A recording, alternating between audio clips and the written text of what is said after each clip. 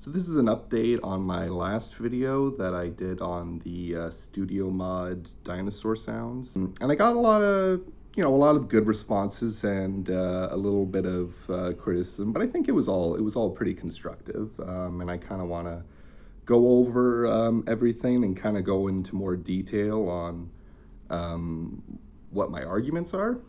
And I also want to correct some things that I said in the last video, because I do realize that I maybe simplified a few things. And one of the mistakes that I made in the last video was when I said that we have no idea what dinosaurs sound like, because that is a bit of hyperbole on my part. We do have some idea of what dinosaurs might have sounded like, because we have close relatives that still exist today that make sounds, and we know what those sounds sound like. The closest relatives of dinosaurs are crocodiles. They don't make sounds with a larynx or a syrinx. They make hissing sounds and they make bellowing sounds by doing these internal vibrations, usually in their throat.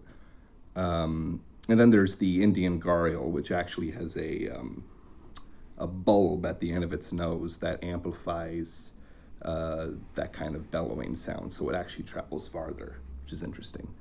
So we do have some idea of what dinosaurs might have sounded like, but we don't know like exactly, because it's kind of like saying, like, imagine if all mammals went extinct and we only had bats and rodents. Like, would you be able to take a sound from a rat and, you know, amplify it, and then say, oh, this is what a lion would sound like? You know, that wouldn't make sense, right? And it's the same issue here with the StudioMod videos, because, like I said before, the sounds that are being used are from birds with a syrinx, which dinosaurs didn't have, and mammals with a sound-producing larynx, which dinosaurs most likely did not have. So to begin, I just kind of want to reiterate what my points were in the original video. My point was not to say that StudioMod is like scamming people or saying that the sounds he created are real or anything like that. I'm not saying that he was lying to people or anything like that. My issue was that the very wide popular opinion about these sounds, because they are very popular, there's hundreds of videos just on these sounds, or shorts. A lot of them have millions of views and people just eat it up. That's more what I was talking about, just this very gullible culture online that just kind of wants to believe that these sounds are real, but they're not. They're not real.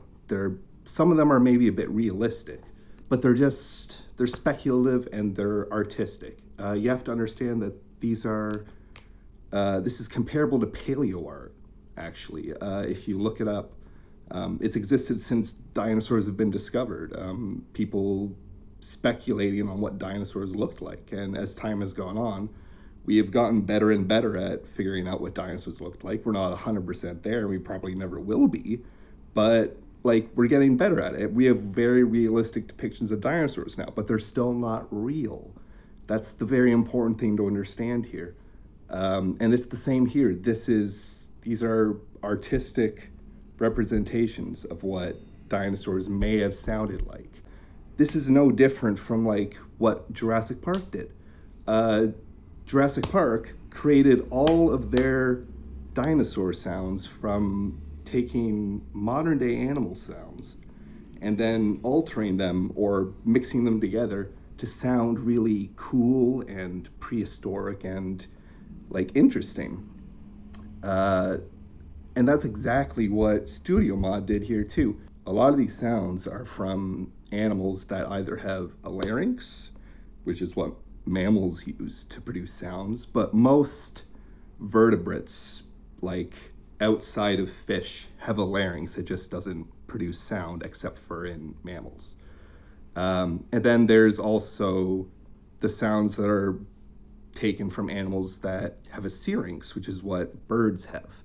And this is actually much lower. This is actually where the bronchi, whatever you call it, the trachea splits apart into the two lungs, and that's how birds are able to produce two different frequencies or two different sounds at once, which I actually found really cool. So what StudioMod says in the original video is that most dinosaurs did not have a syrinx, which is a bit of an understatement because in reality, we're like almost 100% sure that no non-avian dinosaurs had a syrinx. What non-avian means is dinosaurs outside of birds, basically.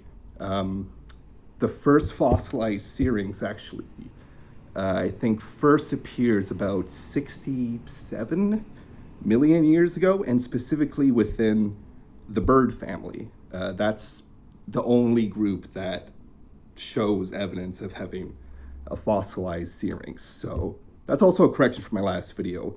If you remember, I said that we don't have any kind of like fossilized vocal cords or anything like that. That's not 100% true. We do have fossilized syrinxes, but it's only in birds. That's very important to understand.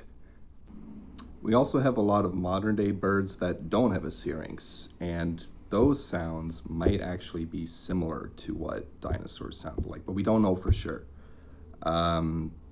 Birds are, of course, dinosaurs. They're just the only ones that survived. And the ones that don't have a syrinx, they almost make like hissing sounds, like these throaty hisses. In a way, there are two different kinds of sounds that an animal can make. There are bodily sounds, which can be something like hissing, that's just blowing air out of your mouth really fast. There are sounds like what crickets do when they rub their legs together, that's a bodily sound. There's what elephants do with their trunks, which also have a larynx and can do other sounds. So that's an animal that has both bodily sounds and vocal sounds, which is the other kind of sound an animal can make. Vocal sounds, which are produced by a vocal organ, like an organ that is specifically adapted to making sounds. Larynx, syrinx, those are what make sounds. Everything else involved in that is a sound amplification device. So birds that don't have a syrinx are probably a lot more similar to what real dinosaurs would have sounded like. But those aren't the birds that StudioMod used in his video. He used birds that have a syrinx. He used like penguin. He used a loon that has a syrinx. Pretty sure he used an African goose for the Utah raptor. Like all of these animals have a syrinx. And like I said, like the frickin' The T-Rex has a hippo sound in it. That's a mammal. That's a mammal with a larynx. So one thing I noticed in the comments is that a lot of people, well, not a lot, a few people thought that I was being critical of, speculation or like these like hypotheticals. And like I have no disagreements with being speculative or having, your own interpretation of things. My issue is with how the sounds were kind of presented as scientifically accurate when they're not. And I have issue with how like a lot of the people that like came to this guy's defense, which is okay, you can do that. That opens up discussion. They didn't actually do the research into like what like the issues are, like the exceptions. So a lot of people brought up Parasaurolophus. This was the famous hadrosaur that had the crest on its head, and on the inside of the crest there's different hollow points that would have allowed air to flow through. And it's pretty much 100% accepted in paleontology that this would have been used as sort of a sound amplification device. But so here's where the misinterpretation comes in. We don't know what Parasaurolophus actually sounded like, because the crest of Parasaurolophus is not a sound producing organ like a syrinx or a larynx. It's a sound amplification device, or a sound amplification body part, I should say. This is very similar to like how an elephant's trunk works. An elephant will, like, say, squeeze or constrict certain parts of the trunk to make certain sounds, like that trumpeting. And there's also examples of this within reptiles and amphibians, of course, frogs. That's their whole throat pouch thing. That's how they produce sounds. They push air into there, and that creates vibrations. Basically, Parasaurolophus had a sound amplifying crest, but we don't know exactly what the sound was, because we don't know how it was making noise. What sound was being amplified? We don't know that yet. It could have been just, if it was just air getting blown through, it might have sounded something like a goose, or like a lot of the interpretations of it kind of sounding like almost a horn almost. It could have been like that, but it could have also been like just a louder version of like a crocodile. We don't know. We have no idea.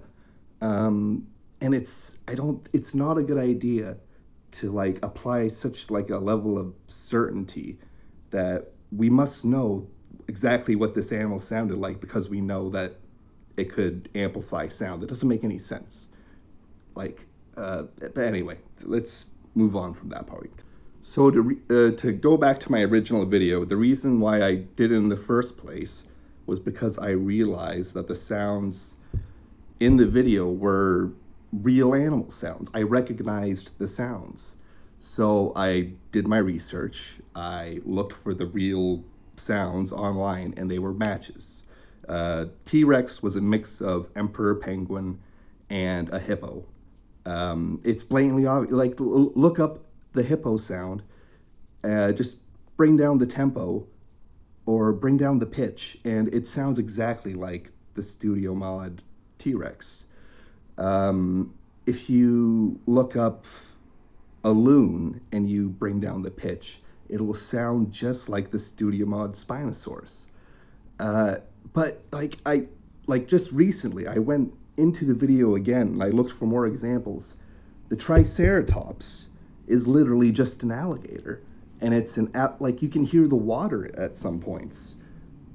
Like, it's so, like, it was barely changed too. It was maybe just a bit louder. That bothers me. Like, that was maybe like even like partly one of the more realistic ones, because like a crocodile doesn't have a syrinx. It was just producing the sound with like a rumble, like internal rumbling. So that's probably a little bit more accurate, but it's like, why would you use basically just the exact same sound as an alligator? Why wouldn't you change it more? So just to finish this video off, once again, I'm not accusing StudioMod of trying to trick people. I think that what he was trying to do was just creative, and he believed that it was scientifically accurate. Like, I don't have any issues with his creation of the sounds, and it's fine that he's found success with that. The issue is how people have reacted to it, and how I feel he hasn't done enough to correct it. And that's probably just something he hasn't noticed. Like, it's probably not something he purposely did. That's the only reason why I wanted to do this. I just wanted to put kind of the opposing information out there, just to kind of like get it in most people's heads, like it's fine if you like the sounds, it's fine if you think they're realistic, but you need to stop saying that they're real. You need to stop saying that these are like 100% real sounds. You need to stop like replacing or like editing like prehistoric planet clips and putting in the StudioMod dinosaur sounds to make it more real. It's very silly. There is nothing more realistic about StudioMod sounds than what Jurassic Park did, or what Prehistoric Planet has done. Like, it's like really anything goes here. I don't think that like one creator like stands above all else in creating dinosaur sounds. Like, the original reason why he did this too was to create a more sophisticated version of the T-Rex sound from the one that was originally created before he did the video. Doing kind of a, almost like a, he wanted a better version of the T-Rex sound. And it's, you know, it's my opinion that what he with the sound that he made, while it sounds cool, it is not more sophisticated than the other sound. It is not more accurate than the other sound. I think that both sounds are probably equally speculative and equally accurate or inaccurate. Like, we don't know. In fact, I would say probably the original sound, which I'll admit is probably a lot more boring.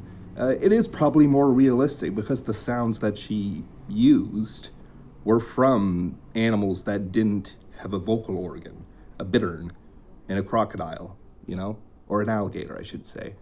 So yeah, I don't think StudioMod sounds are scientifically accurate. They're cool. It's fine if you think they're cool, but they're not scientifically accurate. Okay. All of the sounds that he used are clearly just pick and chose them because he liked the sounds, or he thought that it fit the animal very well. That's all I can see here. Like, he clearly picked an alligator for Triceratops because Triceratops is a more reptilian looking dinosaur. He clearly picked the loon for the Spinosaurus because both animals live in the water and they have a kind of similar shape. It's clear that's like what the reason was for why he picked these sounds. It wasn't for any scientific reason. It was just because he liked the sounds, which is no different from any other sound design. Like, sound designers for like movies, that's what they do. They find sounds that sound cool and then they use it, you know? So yeah, that's all I wanted to say. I don't think I'll be making another one on this unless I want to do maybe like a reaction on some of his other videos. Like, he does specific periods or specific animal groups, things like that. So I might do that in the future, just to go more into detail if I have to. But yeah, that's where I wanted to end this. Anyway, bye-bye. Have a good day.